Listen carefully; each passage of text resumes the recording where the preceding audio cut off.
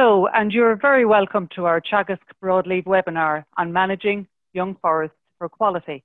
My name is Nuala Ní Lahartha. I'm head of the Teagasc Forestry Development Department, and I'm your host for this event. We're coming to you tonight in collaboration with the Forestry Division of the Department of Agriculture, Food and the Marine. I'm joined here for the next hour or so by Liam Kelly and Noel Kennedy, Teagasc Forestry Advisors, and Oliver Sheridan and Dr. Ian Short, Teagasc Forestry Researchers.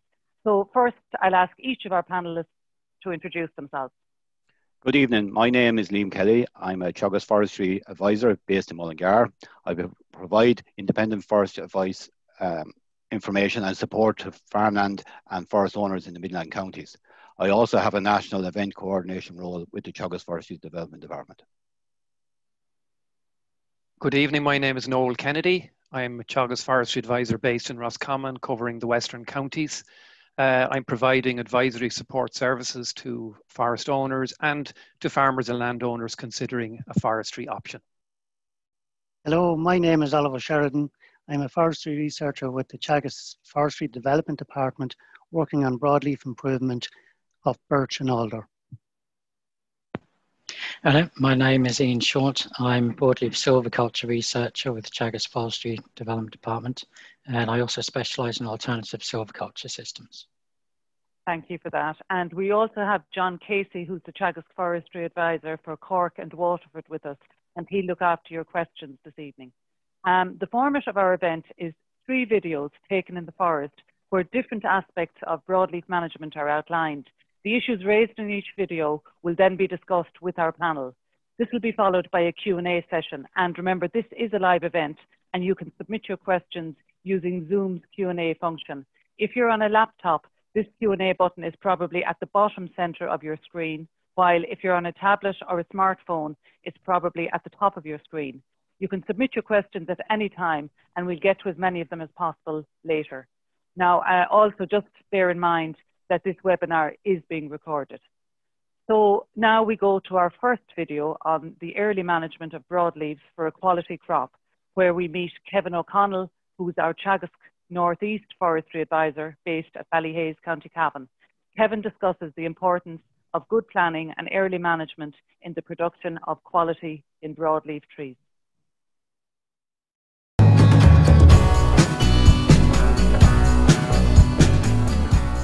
In this video, we'll examine the factors that will help us produce quality timber from a broadleaf woodland. Growing quality broadleaf woodlands begins with the assessment of the site. Factors such as good drainage, presence of a mineral soil, suitable pH, low elevation above sea level and a sheltered site will all favour the production of high quality hardwood timber given suitable management. Species grown well in adjacent hedgerows and woodlands with similar soil type may be an indicator of species suitability. When suitable species for the site has been selected, good quality planting stock should be used. It is important to note that the trees we plant now will only produce the highest quality timber in the future if a suitable seed source is used. Tree improvement programs have been running for many broadleaf species for several decades, resulting in the commercialisation of improved planting stock.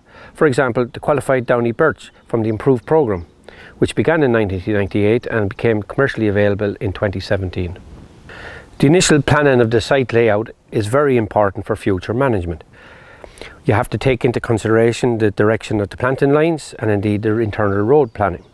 This is important in the future when you're coming to harvest, allowing easy access for the like of woodland machinery such as quad bikes, tractors and indeed harvesting machinery. Once the trees are planted, the subsequent management has an impact on their future quality. Management such as weed control, protection from browsing animals and importantly formative shaping. Formative shaping is the removal of any forks or excessively heavy side branching. This normally takes place when the trees get to 3 to 4 years of age. Ideally we like to get about 60% of the grown trees shaped. Some of these then will later go on to be the potential crop trees at first thinning. These are some of the tools we use to formative shape. It'll depend on the size and the age of the trees. For young trees with small branches, a secateurs can be used. For medium-sized branches, a loppers is quite handy and for giving you reach as well. And then when you've excessively heavy side branching, a small pruning saw is ideal. In this video we have seen that good planning and early management is necessary for the production of quality broadleaf trees. So lots of important issues raised there by Kevin.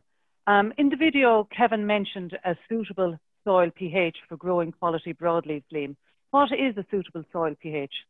Yeah, pH is a measure of how acidic or alkaline the soil is. The range is normally from 3.5 up to 10, with 7 being neutral. Anything under 7 is considered acidic, and anything over 7 then is considered alkaline. Most broadleaves prefer slightly acidic or less than neutral pH, such as oak. Pedunculate oak likes 4.5 to 7. Sessile oak normally 4 to 5. And even Spanish chestnut is 4 to 5. Beech is from 6 to 7.5. Cherry likes a neutral pH around 7. Sycamore tolerates a calcareous soil from 5.5 to 7.5. And alder then has a wide range. It likes a pH above 6, but it's quite a wide range. So that just gives an indication of some of the species that we commonly plant here in Ireland. And Ian, following on from that, if someone is considering planting broadleaves on an area of their farm, as well as a pH, how do they know whether the site is actually suitable for broadleaves or not? Well, I suppose first of all, broadleaves do prefer a sheltered position. So having a sheltered location is of benefit. Secondly is to look at the soil and dig a small soil pit just to have a look and see what the soil profile is like. And you can compare that against a publication that we have on the Teagasc Forestry website that will give you an illustration of whether the soil type is most suitable for conifers or broadleaves. After that, I would suggest then going to the Teagasc Forestry advisors or taking on a professional forester to provide more site-specific advice, and then take it from there. Okay, that's interesting. And I suppose, I mean, with the best will in the world, there's a lot of concern out there, Liam, about ash dieback disease amongst ash forest owners. Now, we won't be covering the management of crops affected by ash dieback during this particular webinar, Liam, will we? No, this event will cover the management of broadleaves, but the ongoing spread of ash dieback in Ireland has a very serious implication for the future of our ash woodlands, as already experienced across Europe. Affected plantation will require restructuring in time. The current reconstitution and underplant scheme funded by the Department of Agriculture does provide some options for some of the younger plantations. Each woodland will need to be looked at separately, and different responses will be required. Now, Teagasc ourselves, we have ran events in the past in relation to the remedial silviculture of ash affected sites, and we will have follow-up events in the near future. We are also constantly monitoring the situation and providing local advice to affected woodland owners. So we will be having an event in the future. We just haven't ready at the moment. Okay, thanks for that, Liam. And I think it's important to make that point in relation to this evening. Noel, what are the key messages in relation to management for the forest owners who have very young broadleaf forests? Well, Nuala, I think there's increasing interest in the planting of broadleaves, and I think the key message that we'd like to get across here tonight is that the early establishment of those young broadleaf trees and young broadleaf forests is essential to longer term health and quality and timber production. And by establishment, we're talking about the management focusing on growing trees that are healthy, clear of vegetation, and ensuring that there's a sufficient number of trees to promote that successful longer term forest development. Normally it's 4 years really that we consider as the establishment period, and indeed the afforestation grant scheme requires that all forests are established by year 4, and this is linked to the payment of the second instalment of the afforestation grant. As regards operations, you're really talking about vegetation control, which is becoming more and more manual in approach, which means better timing and better planning. It is more challenging, but it is a much more sustainable approach. Tree stocking, as close to full tree stocking by year 4 is required under the afforestation grant. And as Kevin mentioned there, formative shaping in your broadleaf crops, certainly as early as maybe year 3, but certainly by year 4, to begin that process of improving stem quality for longer term production. Just one other thing I'd like to say is the communication. A lot of forest owners there with young broadleaf forests will have a forester involved with them for the first 4 years to look after that. And it's very important that there is good and regular communication and two-way communication between you and your forester, because it's vitally important that you understand what the forester is doing, what is required in terms of management, and that this can feed into the overall quality management of a young plantation. And Noel, can I just get a clarification there in relation to, you talked about manual weed control. The alternative to that would have been chemical weed control that's not used as much nowadays. Would that be fair to say? That's correct. Now, I mean, both have their positives and negatives, but I think in today's, I suppose, more environmentally sensitive climate, and indeed where a lot of the broadleaf sites are being planted on what might be described as environmentally sensitive, manual grass control is desirable, and indeed will be a requirement as opposed to herbicide control on some sites. Yeah, and then Liam, moving on from that, another issue that we often see in some of these broadleaf crops are becoming more prevalent around the country is the whole issue of deer browsing. Do they actually have an impact on the growth of quality broadleaf crops? Because a lot of people look at the deer and they say they're lovely to have around. So what's your take on that one? Yeah, no, where deer are present, it's very difficult to grow quality woodlands. Where large numbers of deer congregate crops, considerable damage will occur. And the main damage usually is browsing, bark stripping and breakage of stems and side branches. And when you see that consistently occurring across the crop, it's difficult to get a crop established, number one, even to get to year 4.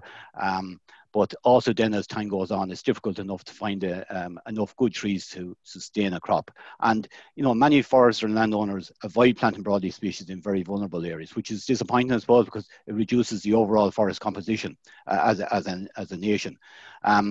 Even in the recent NIS, or the National Forest Inventory in 2017, biotic damage was noted at up to 25% in the forest area, and 37% of that biotic damage was considered to be done by deer. So you can see the impact of deer.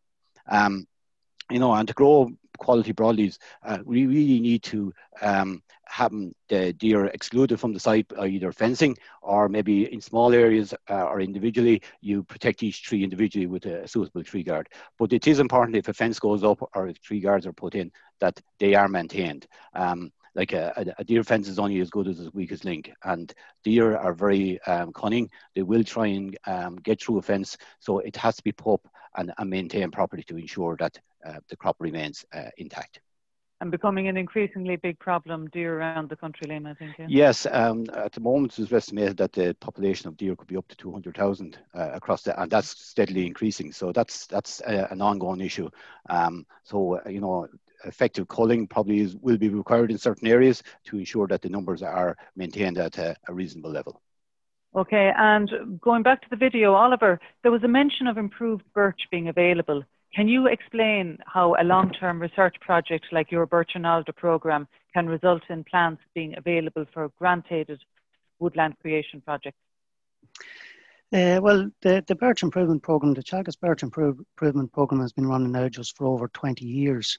And based on the Teagasc research of this improved birch material, it's available now commercially from a large commercial nursery in partnership with ourselves. Now, provided farmers use this material, the improved material has been added to the species list by the department, and it's eligible for grant and premium GPC 8 with alder as a pure crop for commercial timber production. Okay, thanks for that, Oliver. At this stage, we are going to go back out to the forest to meet Kevin O'Connell again, where he explains what a potential crop tree or a PCT is and how to select them in a broadleaf forest.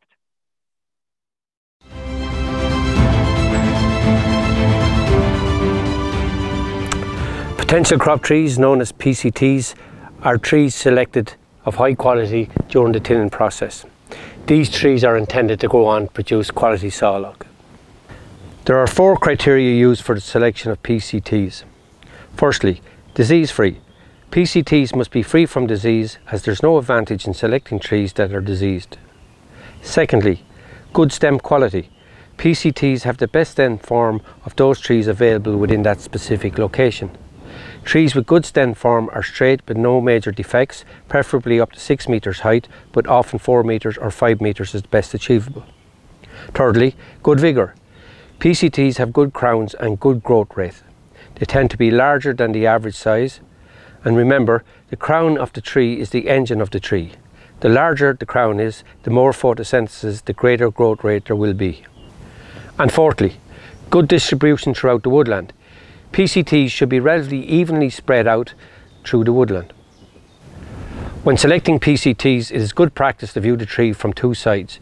A tree that looks good from one side can look poor from the other side, and therefore should not be selected as a PCT. Potential crop trees should be selected and marked with a ring of permanent paint so that it can be easily identified from all sides. One easy way of making sure you've got the correct number of PCTs marked per hectare with a good even distribution is the 2-stick method. And more on the 2-stick method can be found on our YouTube channel. We normally select PCTs when we're preparing for first thinning. Thinning is the next step in the management of our woodlands and should always be carried out where possible. We would take a closer look at thinning in another video. Noel, if forest owners are planning to thin their forests, will they need a felling licence? Yes, Nuala, they will need a felling licence under the 2014 Forestry Act, and indeed going back many, many decades. If you want to fell trees in a forest, be it for a thinning or other felling reasons, you will need a felling licence. So the owner will need to apply to the Department of Agriculture for a felling licence approval. And with good planning, I suppose, and scheduling different thinning operations, that licence can be extended to a 10-year period, and indeed further extended up to a total of 5 years. So if there's good planning, an owner can potentially have a licence for operations for the next maybe 15 years.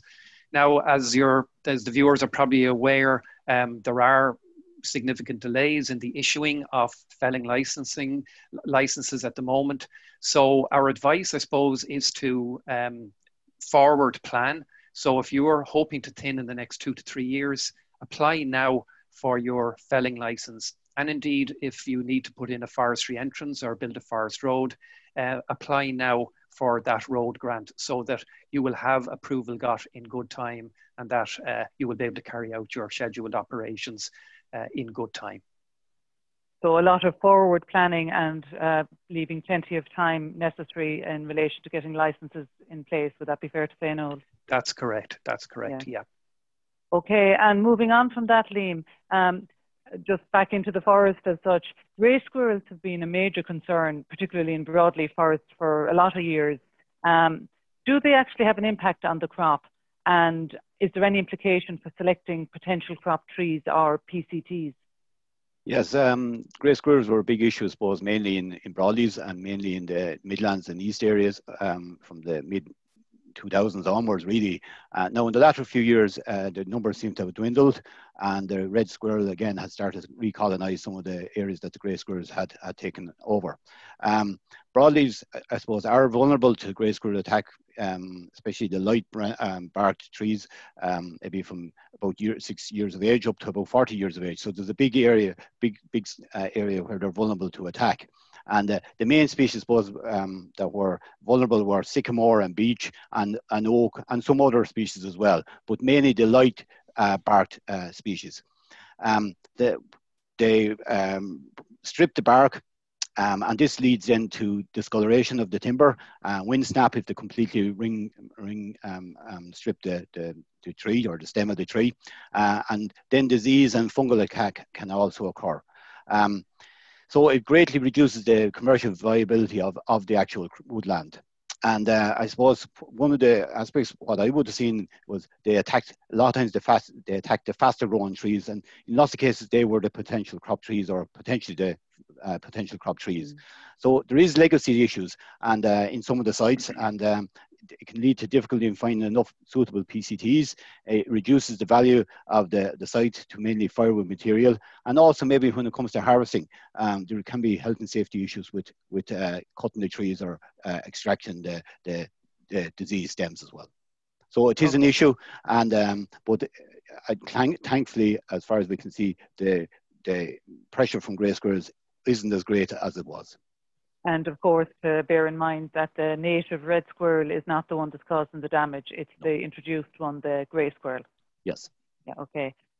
Ian, moving back to potential crop trees, how should they be marked for first thinning, say, in sycamore? How many of them should you mark? For sycamore, you'd be marking 300 to 350 potential crop trees per hectare. Now, this can be done, as Kevin mentioned in the video, it can be done using the 2-stick method. And there's another video on the YouTube channel for that.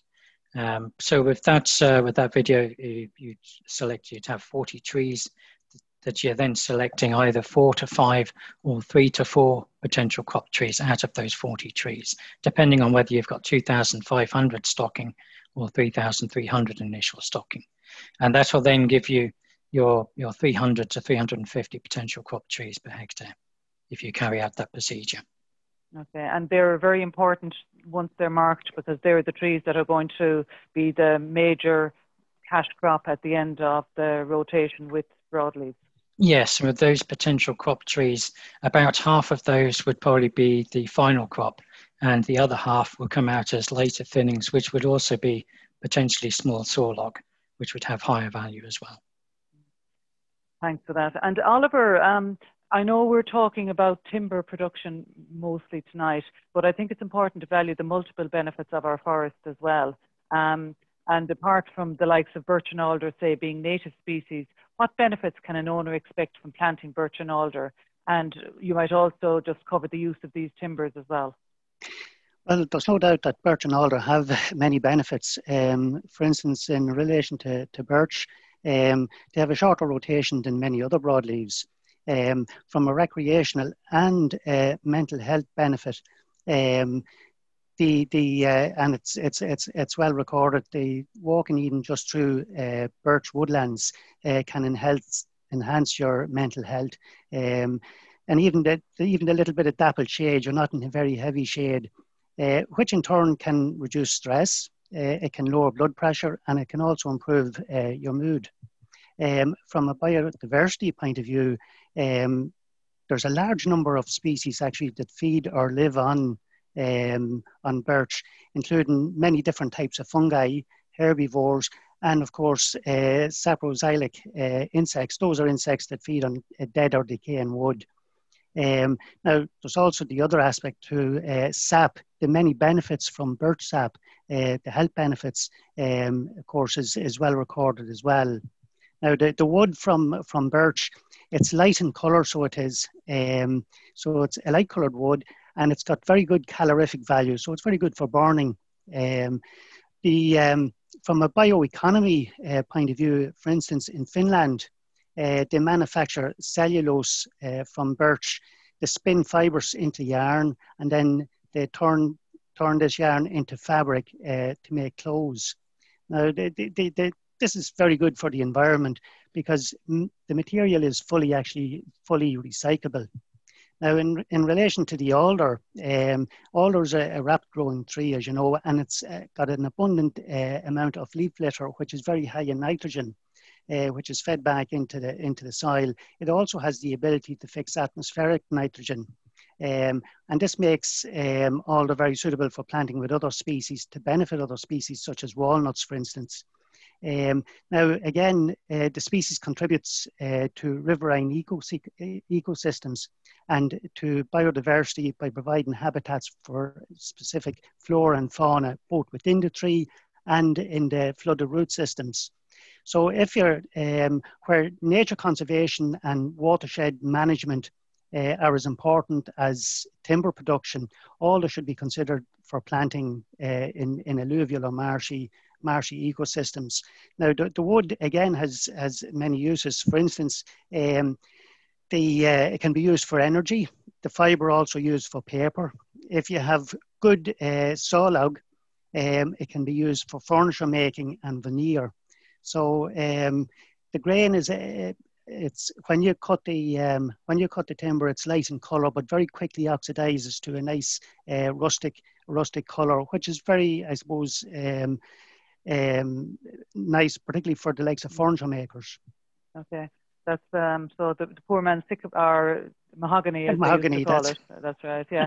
And do remember, this is a live session, and you can ask questions by posting them using the Zoom Q&A function on your screen. John, are there any questions coming in at this stage that we should address?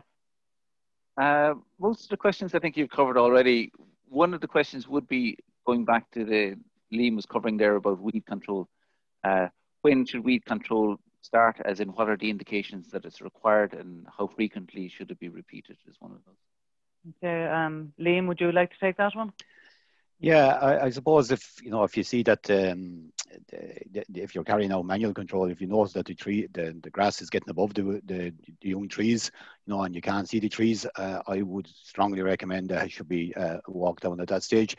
This time of the year, you can see the vegetation is headed out, so it's quite strong, and if you feel that it's overcoming and smothering the trees, I would strongly recommend that some manual or weed control should be carried out. And later on the winter, sometimes the vegetation, as it falls down, it can be equally as problematic. It falls down in the trees, and the trees then can fall down with it as well and find it difficult to get back up. So, I'd be monitoring the crop at this stage, and if anyone has concern, maybe to talk to their forester or Teagasc advisor, and we will hopefully advise them what is required at that stage. Okay. That's okay. So, John, have you anything else there? Yeah, there was just one other question there. It might be related to Oliver's work. Somebody was asking about the provenance of broadleaf planting and importing stock, and what is the situation with the native seedling supply? In relation to importing foreign stock, you have to be very careful because birch doesn't travel too well, and recommendations don't say that not to move birch any more than maybe 2 or 3 degrees latitude north-south. So be very careful, because while a lot of work has been carried out in the likes of some of the Scandinavian countries, and they have produced very, very good quality, very high quality birch, it's important not to think that, well, why not use that material? Because while it'll establish maybe reasonably well over time, it'll deteriorate. So it's always more important to use the material that's local to you, and to use the improved material. Yeah, I think that's very good advice there, Oliver, and it probably cuts across to the other species too, that local provenances tend to be better. And the department, I think, have a list of approved sources as well, don't they, for seed sources for the different species, the different broadleaf species. Now we go back to Kevin again in the forest, where he explains first thinning and what preparations and planning are needed to ensure the success of that operation.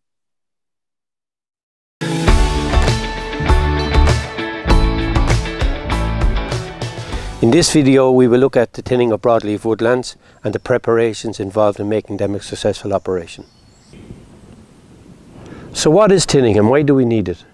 Initially, we plant a lot of trees to the hectare, but we have to remove a certain portion of the stems to allow more room for the better quality trees to grow.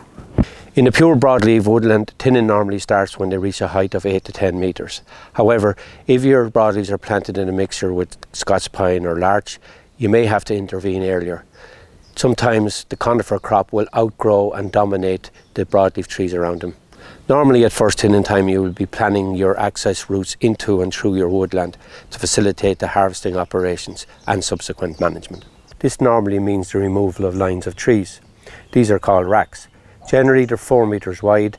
Racks are placed at intervals between 14 and 20 metres apart.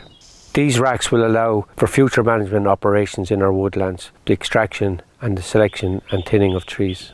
While thinning, keep an eye out for diseased trees, because these will have to be removed at this stage to improve the overall health of your crop. Now that we've selected our PCTs, we must look at other trees that are competing with it, particularly up in the canopy. These trees will have to be removed because they're encroaching on the crown of our good PCTs. Smaller trees like we have here can be left in situ. They're not competing with anyone, and they're doing no harm. Normally we remove 2 to 3 competitors around our selected PCT. These should be marked with paint to make the felling and harvesting operations a lot easier. Anything between 30% and 50% of the standing trees may be removed in first thinning. This will all depend on the site, the species and other factors. In first and second thinning, the size of the trees removed are small and really only go to make firewood. However, in subsequent thinnings, larger sized trees will be removed, and this will give us a better choice in end uses.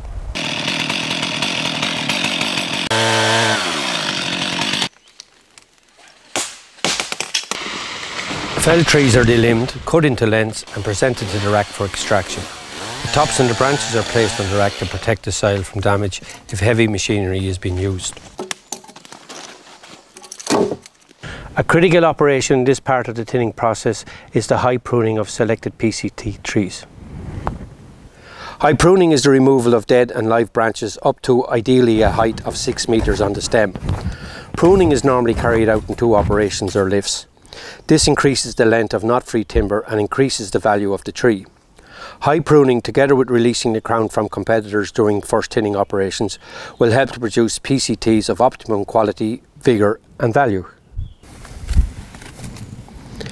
The take-home message from this video is that thinning is a very important operation, not only for the production of quality broadleaves, but also for enhancing the biodiversity value of your woodlands. And I think Kevin's take-home message regarding the importance of thinning broadleaves is well worth reiterating, and he gives a good overview of the steps involved. And I'd like to just thank Justin Good as well for his contributions to that video.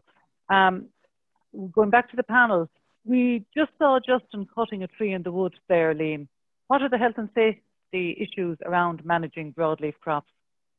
Yeah, it's very important that we remain safe in our woods. This is actually National Farm Safety Week, and the team is reducing risk. So, you know, it's important that you're aware of what's health and safety risks are around you.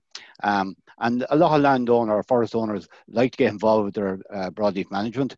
And chainsaws, I suppose, is what we most landowners will try and use when they're carrying out thinning in their woods. Chainsaws are particularly dangerous. No one should use a chainsaw without appropriate training or wearing the proper PPE at all times.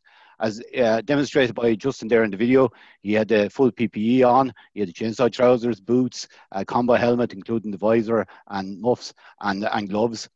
There are also a number of training providers that provide training in relation to chainsaw safety and chainsaw use. So it is important to have a chainsaw course done.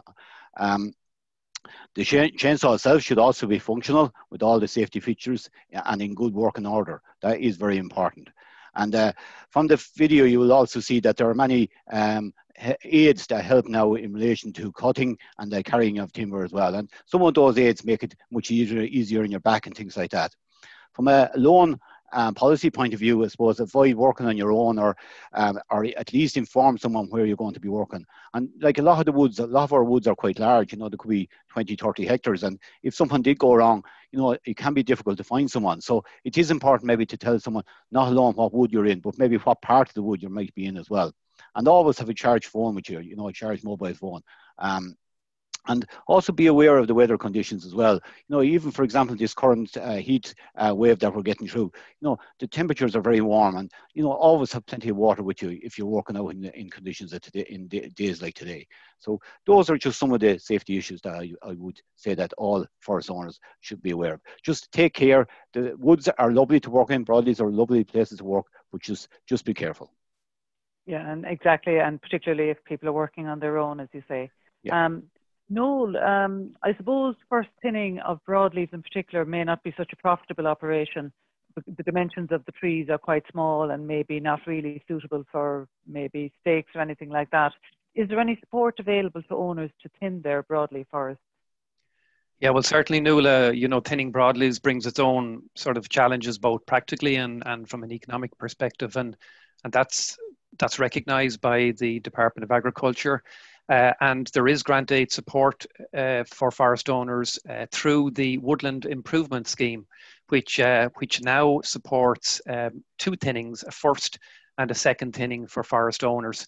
So the grant rates are currently €750 per hectare for a first thinning and €500 per hectare for a second thinning. And that second thinning must take place within about a 5-year interval from the first thinning.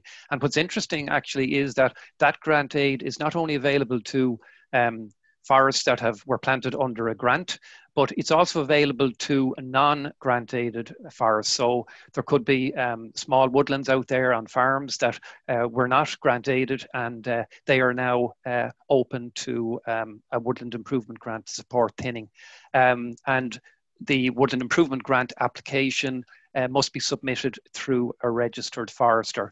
So some of the operations that are covered by the grant include obviously the thinning or felling of trees to release potential crop trees, and the follow-up, I suppose, thinning or respacing of the woodland to promote growth.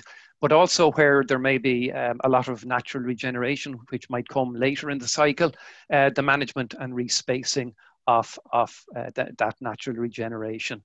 I suppose another interesting development there under the Woodland Improvement Grant is to facilitate owners who are interested maybe in the idea of continuous cover forestry. And there is now a CCF scheme under the Woodland Improvement Scheme, which supports a transformation management plan over a 12-year period. And this grant is paid in 3 installments of €750 per hectare, occurring at intervals throughout that 12-year period. And again, application to be made through a registered forester. So, there's good support there from the department. And I suppose with the focus tonight on thinning, it's good to know that that support is there to assist with those operations. Yeah, and Noel, just a question that came in just before the event. An owner has a 6-year-old broadleaf plantation that's a mixture of oak and birch. Does the owner need an ongoing management plan to include the pruning of selected trees and the cutting of weaker trees? And they also ask as well whether Teagasc assists in drawing up such a management plan and if we provide advice in site visits. And I suppose it's in the context of it probably not being viable to contract out the work in the shorter term. Yeah, it's a very good question, and it's great that that forest owner is so aware of the planning that will be required for the future management. Now, unless his plantation is over 5 hectares and over 11 years of age, there isn't a requirement for a mandatory management plan. But certainly, even a basic management plan, even at year 6, would be a very, very good idea, because management plans, they provide a focus on management and a timeline as to when to carry out that management. And I think it's also great to promote the owner in interest and involvement. Now, as I said, for areas over 5 hectares for broadleaf, and indeed over 10 hectares for conifers, when they come to year 11, the Department of Agriculture does require that they submit a management plan that will bring them to year 20. But at the moment, there is some support through the Forestry Premium Scheme to contribute to the cost of that. And certainly, then into, say, the Teagasc involvement in it? Yeah, certainly we're there to provide advice and information. And I think what I would encourage all forest owners is to go out and seek as much as advice and information, go to field days, look at webinars, etc., because this will all feed into your knowledge and your ability to contribute to the planning of your future management. Okay. And I suppose just another question that came in as well, maybe Oliver, you might take this one. It came in from an owner with a small birch and alder plantation where the trees are about 4 to 5 meters tall. They're asking at what stage they should consider thinning that plantation. Well, both birch and alders are rapid growth producers.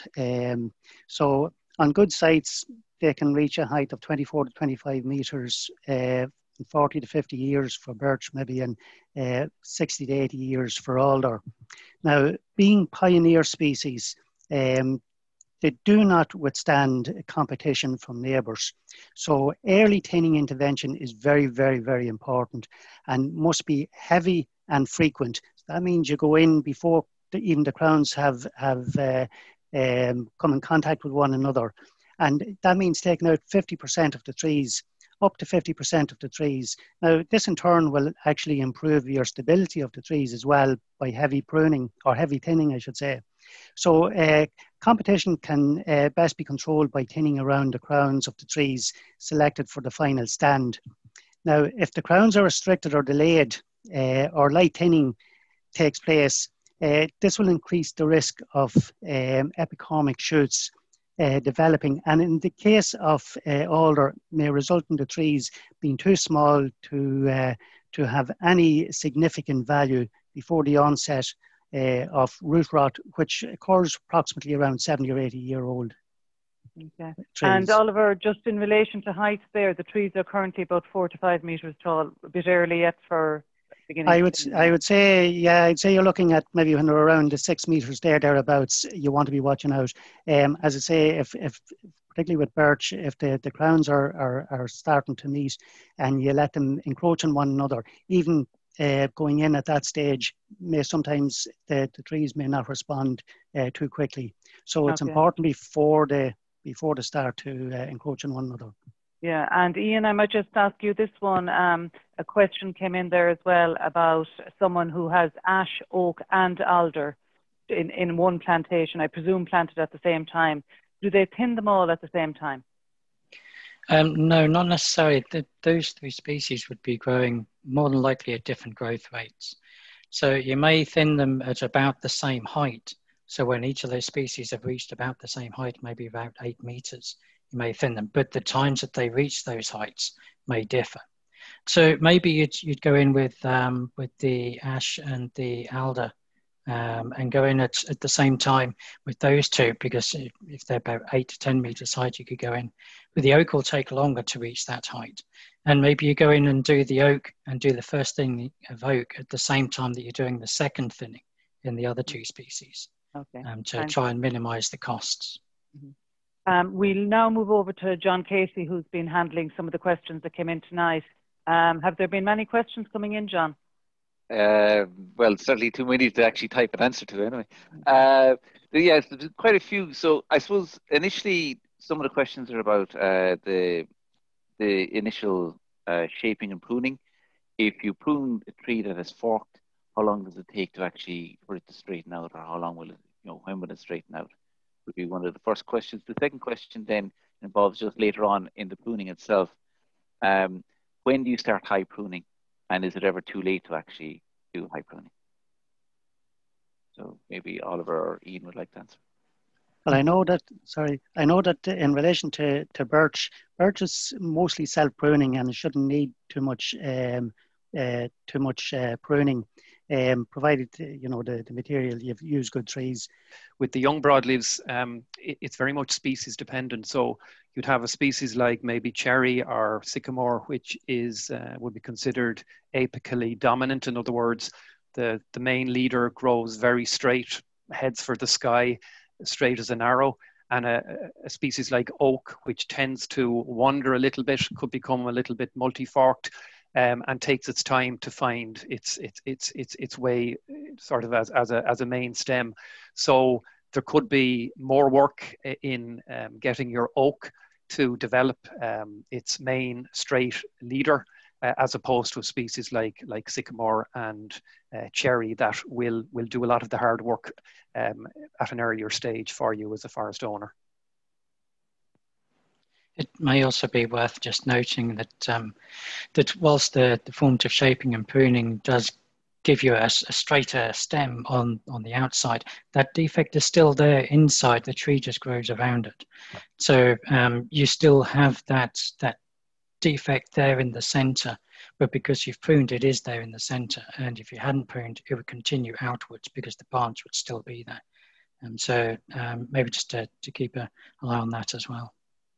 And I would just add, I suppose, maybe, you know, in the Midlands last year or two, we would have got a bit more frost, and sometimes, you know, trees can get defective from frost as well. So, you know, carrying out shaping maybe, you know, in a few months afterwards might sometimes be beneficial to the crop as well.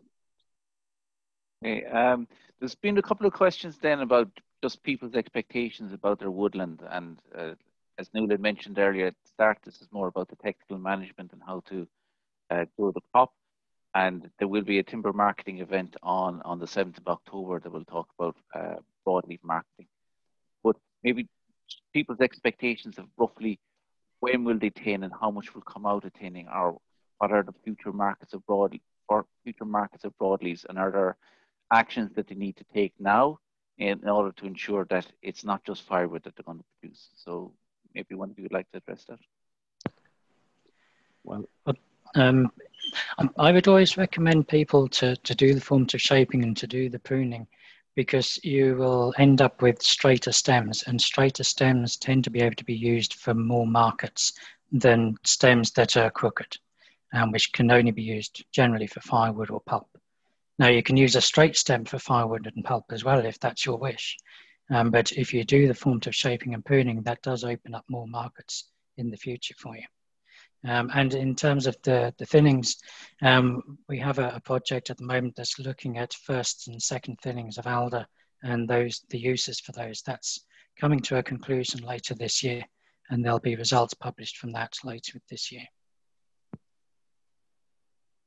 I think that just to add, you know, the focus of tonight's webinar is all about the management that's required to, you know, bring your young trees to that stage of quality that they have the opportunity to grow into tall, straight, large diameter stems, which by their nature will offer a wider market. Now, there's no doubt about it in Ireland at the moment. There is an issue with what markets are there for larger hardwoods. But I mean, if we consider the rotations of some of our species, you know, 60 years up to 100 years plus, it certainly might be a cross-generational issue. But I think we have to really look and grow for the future and concentrate on quality. And I've no doubt that those timber markets will come. Yeah, and I would say that, you know, I'm as an advisor, when you see a plantation that has recently been shaped, it's always a joy to see. I think, you know, because generally at year 4, the maintenance stage, maybe it has been shaped once, but after that, then maybe it's up to the owner. So, you know, and a lot of owners I do see take it on, and they do enjoy doing it. You know, and you know, you don't have to do a lot every day, but you know, most shaping or formative shaping probably is easier carried out during the winter months when you can see the blemishes much easier. And to me, it always looks better when it's always great to see a plantation has been shaped rather than going into a plantation that hasn't, and you know, you can see, God, maybe it should have been done earlier, or, you know, pity it wasn't done a few years ago, and it would give you a greater selection issue to be able to select your final crop trees from, or your potential crop trees from, because sometimes you see a fork maybe 3 feet above the ground, and it could be a perfectly straight stem apart from that, but because it wasn't shaped at the appropriate time, you know, it doesn't make the cut, if you know what I mean, you know.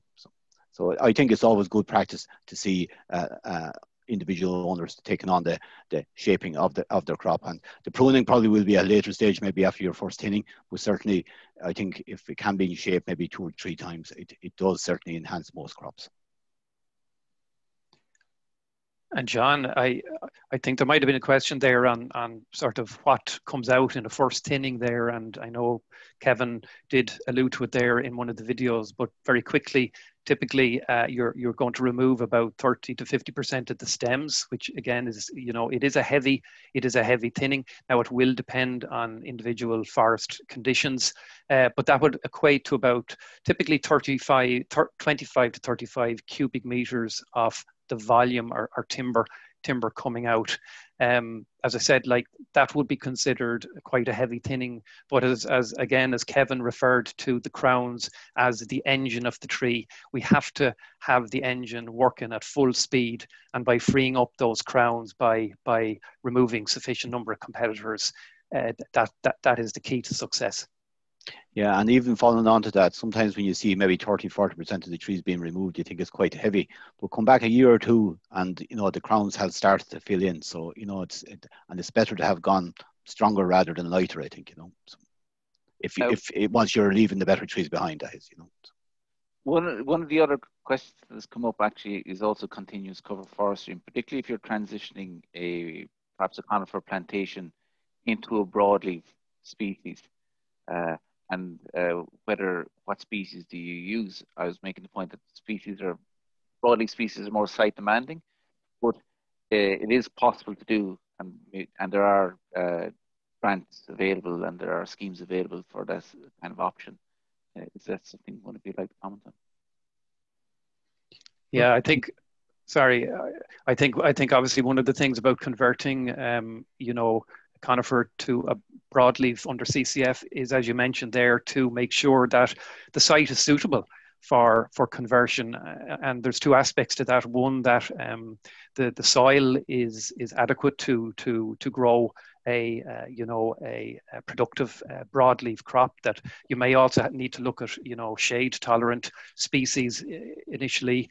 But also what's very important with the CCF is that the site is also stable, that the soil isn't too shallow or too wet, and that when you start to thin out your conifer, that you begin to experience wind blow. So I think these are important factors to consider. It's also worthwhile just considering the method at which you would be introducing the broadleaf species, whether you're aiming to try and get it in through natural regeneration, through seed coming in from hedgerows and from elsewhere within the landscape, which then implies that you have to have those species close by to you. Or you may look at underplanting, and if you're underplanting, then that can bring its own issues as well, particularly if you're in an area that's got heavy deer presence. And then also looking at, rather than doing a heavy thinning, but taking out small groups of conifers to make small coops that you can then underplant broadleaves into, that would then be open more to a higher amount of light than if it was just through the dappled shade of a normal thinning within conifers. But there's a lot there to be thinking about if you are looking at converting through CCF from conifer into broadleaf, rather than clear felling conifer and replanting with broadleaves. And then going back to the pruning issue again, there seems to be a lot of interest in pruning trees at the moment. One of the questions being asked is it possible to prune too high up the tree? And when is the most appropriate time to prune broadleaf?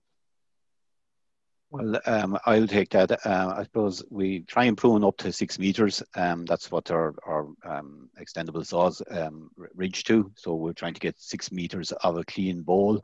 And the appropriate time, I suppose, is maybe after the first thinning, when you have marked your PCTs, and you concentrate your effort on the PCTs as well, that you're not pruning possibly every tree. You know, you're concentrating your effort on your potential final crop trees.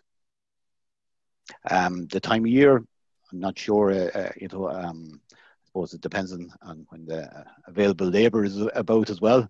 I wouldn't have any great thoughts on when it should or shouldn't be done, but certainly it's important. I think it's a very important function, and probably equally as important as formative shaping, especially concentrating your effort on the better trees. If I can just add there that the high pruning up to 6 meters, I mean, probably advisable not to do that maybe in one operation, but to maybe gradually do it maybe over a couple of different operations, and also to make sure that you don't remove too much of the live crown. So if you have an 8 meter or a 10 meter high tree, do not prune up to 8 meters or 10 meters, or leave plenty of deep crown so that the tree has adequate photosynthesis, etc., opportunities to grow on and stay healthy. And Liam, you mentioned earlier on about that you would prune after first thinning. One of the questions being asked, of course, would mixed species such as Scots pine and oak. when would you start removing the Scots pine? And do you remove it all at first thinning stage, or do you retain some of them, or what would be recommended? Well, I suppose the main thing is that you don't let it overtop the oak. That's the critical thing, and we would certainly have seen that maybe with the large species rather maybe than the Scots pine. It's very important that it doesn't overcrowd or go above the oak. If it does, it's important to get in there and remove the North species at that stage. We used to say maybe take out 2 lines out of tree and maybe take out, leave some of the Scots pine for colour, or, you know, there's a nice red hue through it, and some people like to retain some of the Scots pine. What I do see mostly, it's difficult to leave trees within lines to take those the trees that you're taking out. So most times I see most of the conifer species being removed. John, we've time from a practical point of view. Yeah, John, we've time for maybe 1 or 2 other short questions if you can pick some critical ones there. Like I said, a lot of the questions are about thinning and that kind of thing. One of the questions was about whether thinning is subject to the same rules as hedge cutting, as in that it can't be done during bird nesting season. Same rules don't apply, I understand, unless it's a hen harrier or another special area. Is that correct? Yeah. And any other last questions there, John? Or? No. Again, the thinning and pruning and bird nesting came up again. Okay. I suppose the very last one, maybe for Oliver, would be how well would birch grow in shallow wetland? Downy birch would suit that sort of soil, so it would. Now, not silver birch. Wouldn't plant silver birch into that, but downy birch would certainly grow in that type. Now, you mightn't get great trees out of it, but at least they'll survive in it. Shallow wetland, alders as well. Well, you know, alders will do in wet conditions as well. Again, alders don't like to be sitting in waterlogged conditions for very long. It'll encourage the spread of Phytophthora. But if you have running water, that's fine. So either of those 2 species, either downy or alder. Okay, John, thanks for organising that or coordinating that. We're now coming towards the end of this webinar, but before we finish, I'd like to thank our expert panel of Liam Kelly, Noel Kennedy, Oliver Sheridan, and Dr. Ian Short. I'd like to thank John Casey, who collated your questions, and Stephen Mayan in the background there, who managed a lot of the logistics for this event. Kevin O'Connell, whom you met in the forest, and of course Justin Good, who's the forest owner and is also a forestry consultant, and whose forest we used in this event, and who also used the chainsaw that you saw in the video there. Thanks to the Forestry Division of DAFM, and also to other Teagasc colleagues who made this happen today. And of course, thanks to you, our valued audience, for your many questions and for watching, and hopefully you enjoyed this webinar and found it useful. A recording will be available in the near future on our website, and if you want to make sure not to miss out on future events and to keep up to date on forestry issues, please sign up to our forestry e-newsletter, and the link to that is on our website, which is teagasc.ie/forestry. And we are working on more events and webinars. And if you have suggestions on topics that you think might be useful, we're very, very happy to hear those. And our next National Broadleaf event will be Talking Hardwoods. And this is a marketing event and will take place on October the 7th. Keep an eye on our websites, etc., for more details closer to that date.